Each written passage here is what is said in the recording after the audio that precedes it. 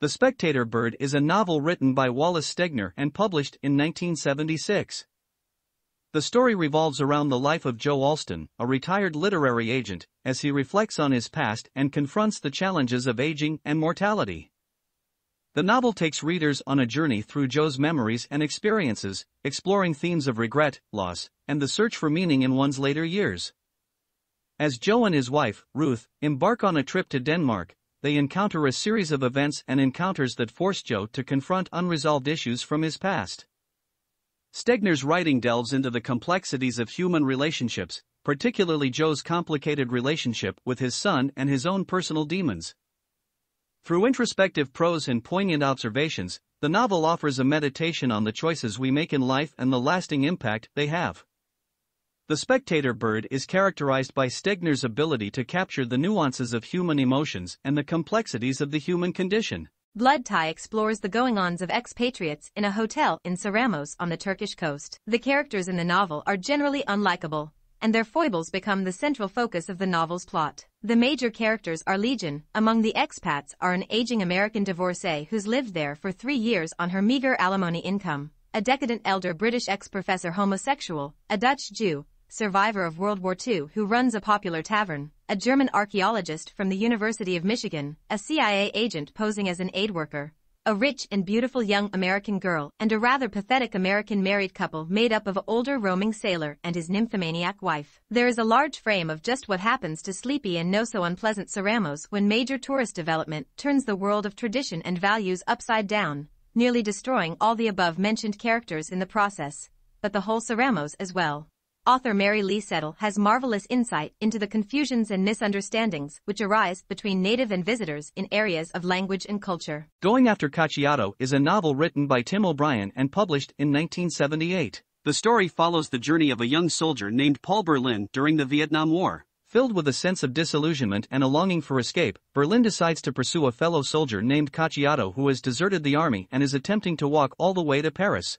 As Berlin and his comrades embark on the surreal and treacherous pursuit of Cacciato, the novel explores themes of war, the human psyche, and the power of imagination. O'Brien masterfully blends reality and fantasy, blurring the lines between what is happening on the ground in Vietnam and what is occurring in the characters' minds. Through vivid and evocative prose, O'Brien delves into the psychological effects of war on soldiers, the nature of heroism, and the ways in which the mind creates its own realities. As the journey unfolds, the novel raises profound questions about the purpose and futility of war, as well as the limits of human endurance.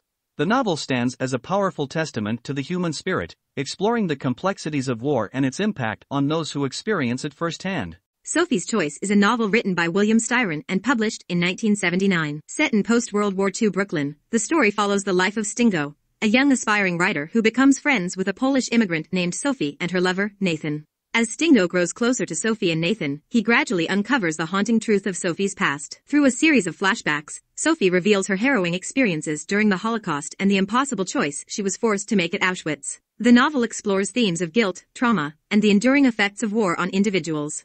It delves into the complexities of human nature and the ways in which personal histories and choices shape the present. Styron's writing captures the emotional intensity of Sophie's story, weaving together elements of love, loss, and the search for redemption. The novel grapples with the devastating consequences of Sophie's choice and the burden it places on her conscience. Sophie's Choice received critical acclaim for its powerful and poignant portrayal of the Holocaust and its aftermath. Styron's exploration of guilt, memory, and the human capacity for resilience has made the novel a significant work of post-war American literature. The World According to Garp is a novel written by John Irving and published in 1978. The story revolves around the life of T.S. Garp, a writer whose unconventional upbringing and eccentric experiences shape his worldview. The novel explores themes of love, sexuality, gender identity, and the complexities of human relationships. Garp's life is deeply intertwined with the feminist movement, as his mother, Jenny Fields, becomes a prominent feminist icon. Garp himself grapples with his own desires, relationships, and understanding of masculinity. Through a series of interconnected vignettes in Garp's own writings, Irving presents a satirical and often darkly humorous commentary on American society, politics, and the human condition. The novel tackles themes of mortality, tragedy, and the pursuit of art and authenticity in a world marked by unpredictability. Irving's distinctive storytelling style and vivid characterization bring the eccentric cast of characters to life, including Garp's complex relationships with his mother, his wife, and his children. Plains Song, For Female Voices is a novel written by Wright Morris that explores the lives and experiences of several women in a small town in Nebraska. The story revolves around the interconnected lives of these women, each struggling with their own desires, dreams, and disappointments. The narrative unfolds through a series of interconnected vignettes, each focusing on a different character and their unique perspective. From a young girl grappling with the pressures of conformity to a middle-aged woman facing the challenges of marriage and motherhood, the novel delves into the complexities of womanhood in a rural setting. Through Morris's vivid and evocative prose, readers are transported to the plains of Nebraska, where the vast landscape mirrors the internal struggles and desires of the female characters. The author skillfully explores themes of identity, self-discovery, and the longing for fulfillment. Plains Song, For Female Voices is a lyrical and introspective novel that delves into the depths of the human experience, particularly from a female perspective. The Stories of John Cheever is a collection of short stories written by John Cheever, one of the most celebrated American writers of the 20th century. Published in 1978, the collection showcases Cheever's mastery of the form and his keen insight into the lives of suburban Americans. The stories in this collection explore themes of domesticity, conformity, and the disintegration of the American dream.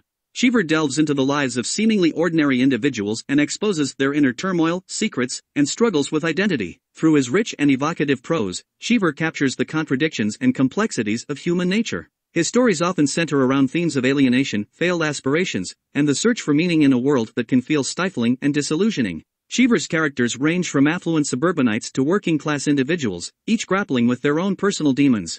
The stories touch upon universal experiences of love, loss, family dynamics, and the yearning for connection and belonging. The Stories of John Cheever won the Pulitzer Prize for Fiction in 1979 and solidified Cheever's reputation as a master of the short story genre. Rabbit is Rich is a novel written by John Updike and published in 1981. It is the third installment in Updike's Rabbit Angstrom series, following the life of Harry Rabbit Angstrom, a middle-aged man living in the suburbs of Brewer, Pennsylvania. Set in the late 1970s, the novel explores Rabbit's life as he navigates the challenges of middle age, family dynamics, and the changing social and economic landscape of America. Rabbit is now the owner of a successful car dealership and is enjoying the material comforts that come with it. However, despite his apparent success, Rabbit finds himself feeling restless and unsatisfied. He grapples with issues of mortality, his strained relationship with his wife Janice, and the complexities of fatherhood as he tries to connect with his troubled son Nelson. Through Rabbit's experiences, Updike delves into themes of identity, aging, and the pursuit of happiness. The novel provides a keen observation of American society during this period, examining the impact of consumerism, politics, and shifting social norms on Rabbit and those around him. So Long, See You Tomorrow is a novel written by William Maxwell and published in 1980. The story revolves around the themes of memory, loss, and the complexities of human relationships. The novel is narrated by an unnamed protagonist who reflects on a tragic event that occurred in his small Midwestern town during his childhood.